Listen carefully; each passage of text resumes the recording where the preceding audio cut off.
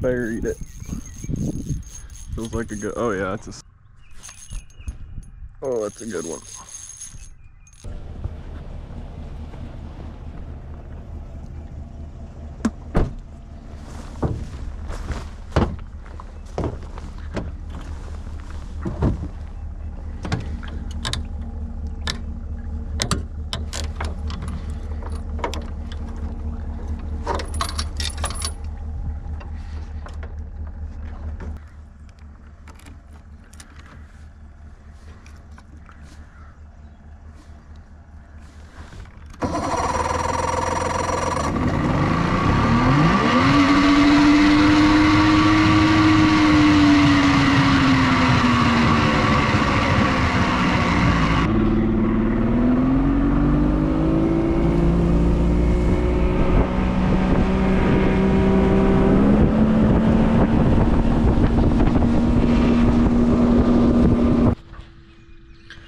What is going on, y'all?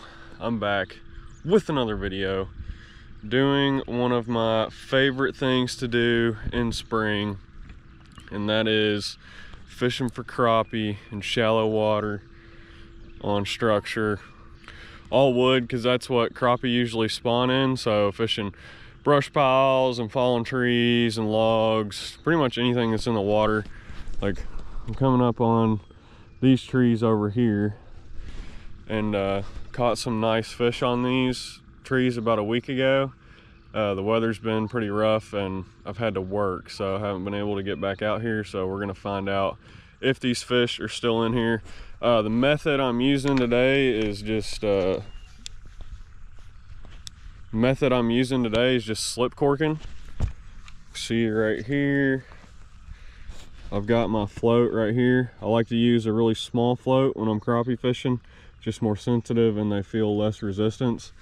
And this is just rigged up with my bobber stop. I just use braid and tied in a uni knot around my line because that's the easiest thing to do.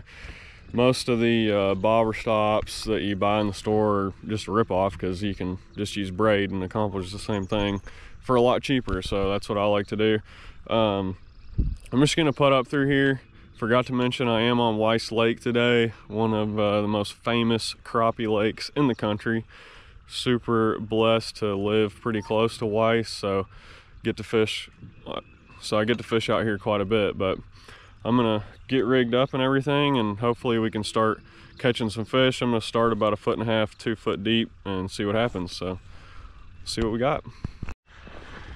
Oh, got a couple dead minnows down here. I'm gonna get those out.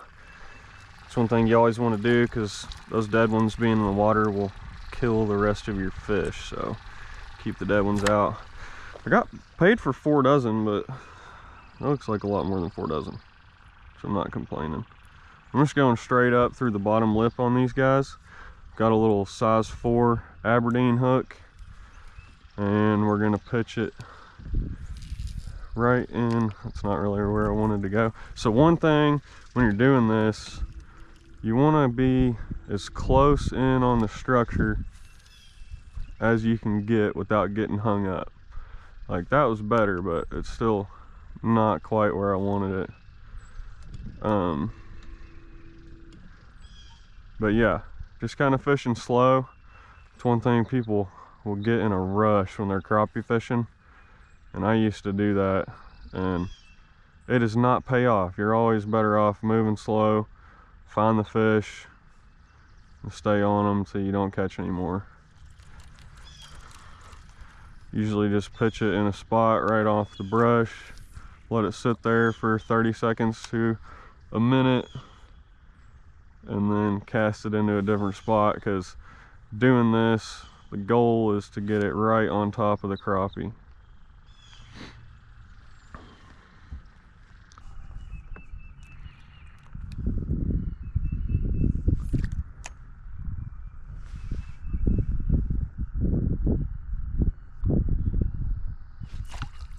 There's one.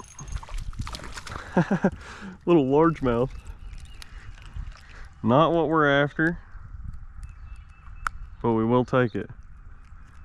Thought that fish built a bit a little weird. Little baby largie. Let's grab us another minnow.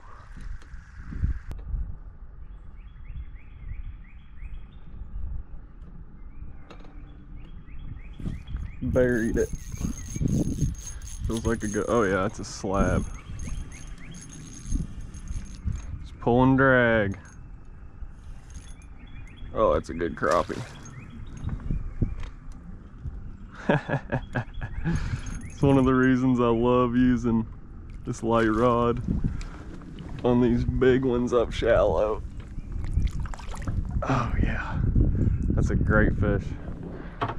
Get away from this dock. Big old Weiss Lake white crappie. Exactly what we came here to catch. Slab daddy. Oh, don't even have to measure this one. He's going straight in the box.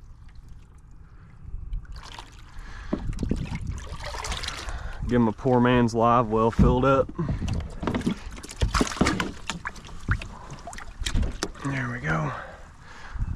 One in the cooler. That's what I'm talking about. See if we can get up here and do that again. One thing about that fish I just caught, he's right here on this side of the dock that's shaded. And that's pretty common for crappie fishing. They like to be in the shade, especially on sunny days. Now today for the most part is cloudy, but every now and then it gets pretty bright and seem to always do better in the darkest spots of structure.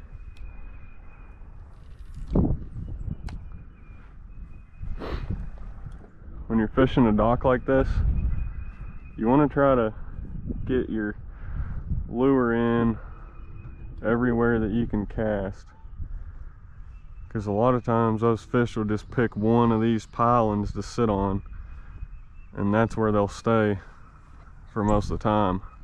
And you can get them to come out and feed off of them a little bit, but that was weird. I think my minnow's acting funky. But you can get them to come out off of the pilings a little bit to feed, but most of the time they'll pick one and stay right on it.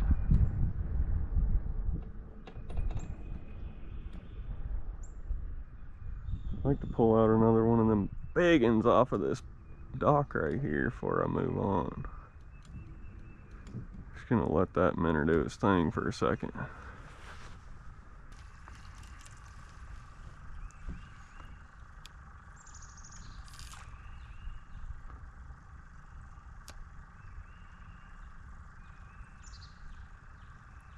There he is.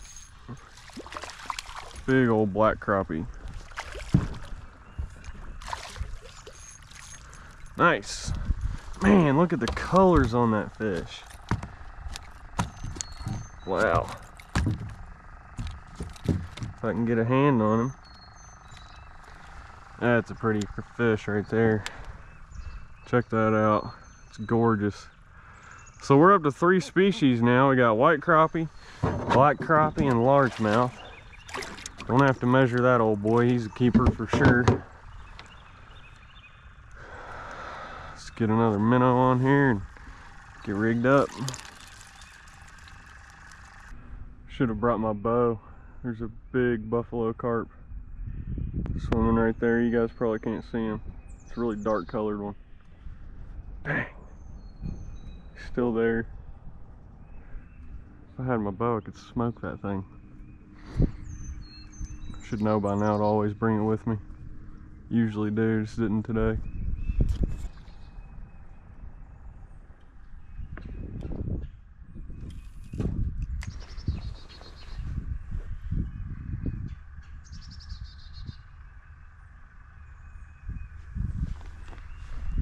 There's fish.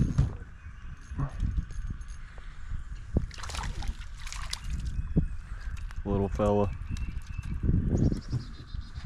It's another black crappie though.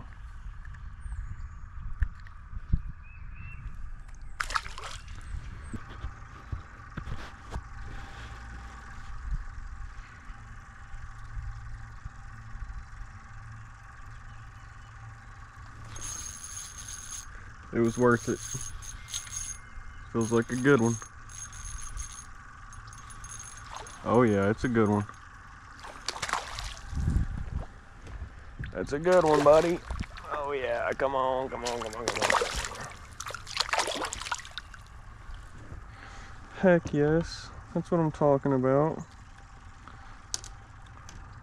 Another tank.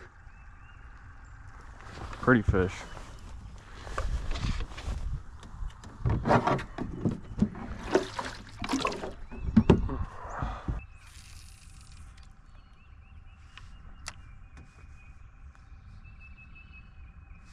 There's a fish. Just a tiny, tiny one. You guys think I need to measure him?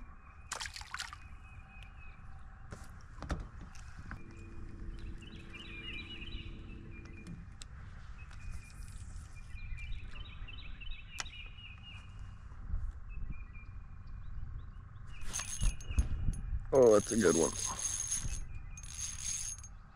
I mean, a good one. Might be the best fish of the day. Ooh, that's a giant. Oh my gosh, what a crappie. Holy smokes, look at the size of that fish. I hope it stays hooked.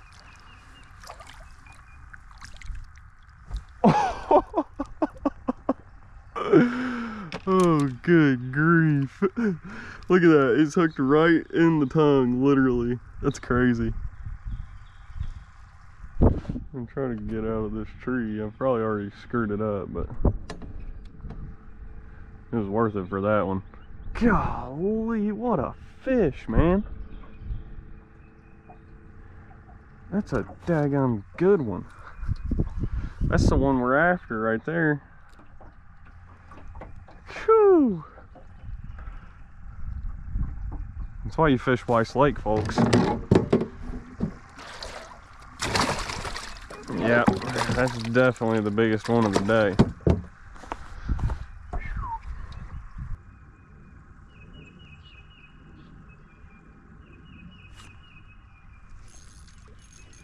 Another good one, folks. Oh, that's a black crappie. Boat flip that one.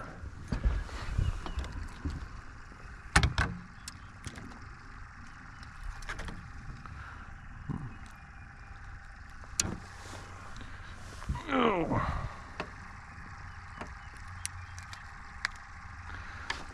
Pretty sure that's a keeper, but we're gonna double check. Ah. Quit that. Oh yeah. Definitely a keeper.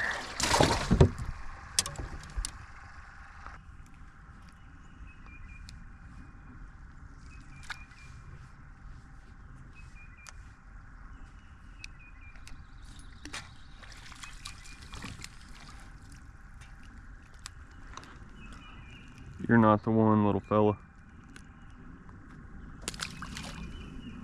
One thing that's important that I'm doing is I'm waiting for that float to just really go down before I set the hook. Unless if I know that it's really shallow and they're pulling it, you know, side to side. But when you're fishing with like that right there, oh, that's a slab. Yes, sir. Like that right there, I'll let that float get pretty buried before I set the hook. And that ensures that that fish definitely has it in his mouth and that you're gonna get a good hook set on him. Oh yeah, it's definitely a keeper.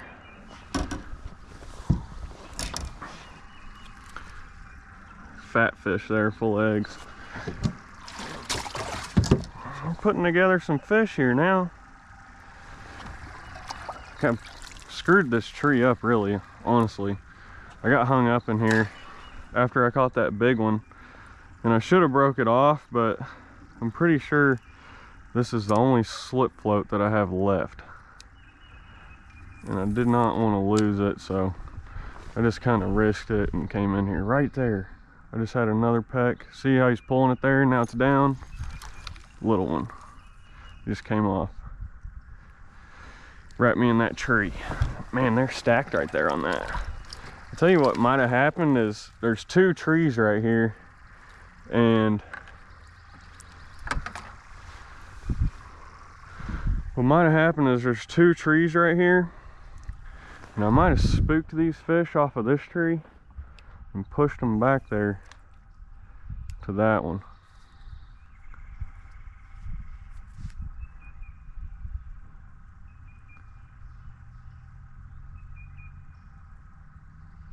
Minnow's pulling that float around.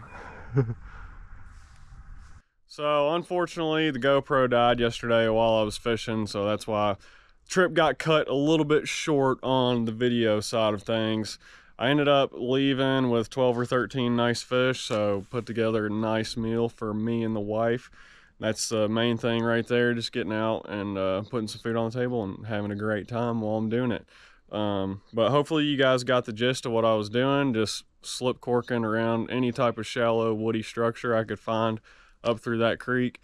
Right now is the best time of year to do it, especially in the northern states. We're getting towards really kind of the end of it. There'll probably be some fish spawning through mid-April, but up like a little bit north, Tennessee, Kentucky, it's about to start getting really good. So you guys need to get out there, start trying it out, see what you can catch. The only way to find them is to get off the couch and go do it. So you guys get out there. Hope you enjoyed the video. Go ahead and hit that like button and subscribe if you don't care. Really appreciate you guys.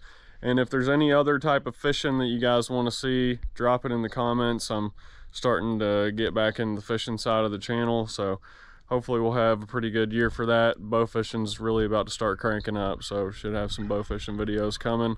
And turkey season opens on Saturday here in Georgia, so super excited for that. I love springtime. It's one of the best times of the year for an outdoorsman. Fishing is the best and turkey season gets started up. So we will see you guys in the next video.